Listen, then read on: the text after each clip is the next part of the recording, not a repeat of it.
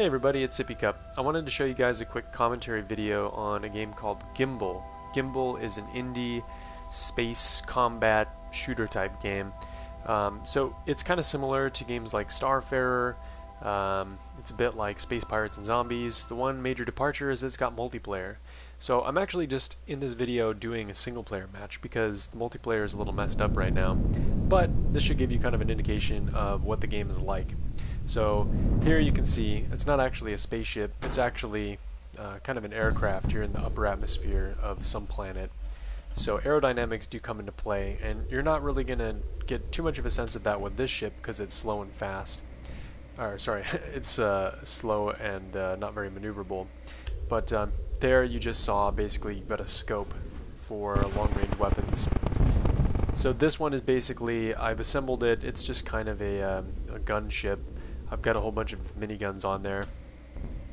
Then I've gone into scope view again. That is an enemy carrier that I was just shooting at there, and the carrier does have defenses. So typically the multiplayer games are team deathmatch, but if you destroy the enemy carrier, then you basically win the round automatically. So you kind of have two objectives. One, get as many enemy kills as you can, and here you can see another enemy just got inserted into the battlefield. And I got hit with some missiles. My ship is about to blow up. I'm not really trying to fight back right now because I want to respawn to something different. So here I'm going to switch to another ship. Now all of the ones that you see in gray there are ones that I've designed. The yellow ones were presets, and then the red ones are ones that I've stolen from killing enemy players. So here I'm going to come in with another jet that I designed. This one is a bit faster and more nimble. It has only 2 miniguns as opposed to 4 from the previous one, but you'll notice that this thing is a lot faster and more maneuverable. I've got a bigger sensor on there, and I should probably do a sensor ping here in a minute. You just saw me pop some flares there a minute ago. And there's a sensor ping. So your sensor has passive range, which isn't really very clear, but it's basically like your detection radius, and it's modified by certain signatures on the enemy ship. But you can also do an active ping, which, while it reveals you, increases the range on your sensors.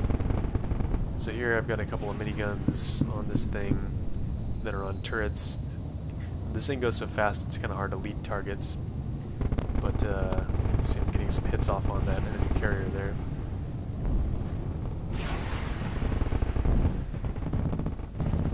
Come around to try to destroy some of these and actually end up team killing a bot in the process. You heard the computer call me a murderer there. It's true, guilty as charged. I'm about to blow up here in a second, and then I'll come back as yet another ship that I designed. This one is going to be, I believe, a slow-moving, heavy laser sniper type platform.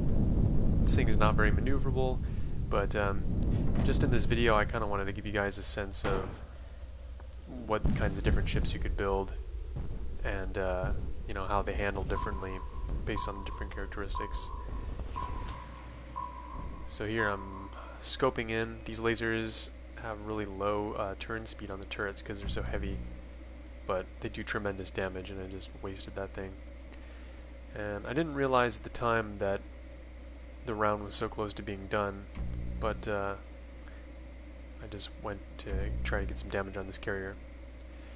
So that's pretty much it. I'll probably do a more in-depth Let's Play video later, but I just wanted to get something quick out since there's not really too much in the way of videos out for this game yet. It really kind of flew under the radar. I was very surprised by how well this game plays and how well it looks, or how good it looks.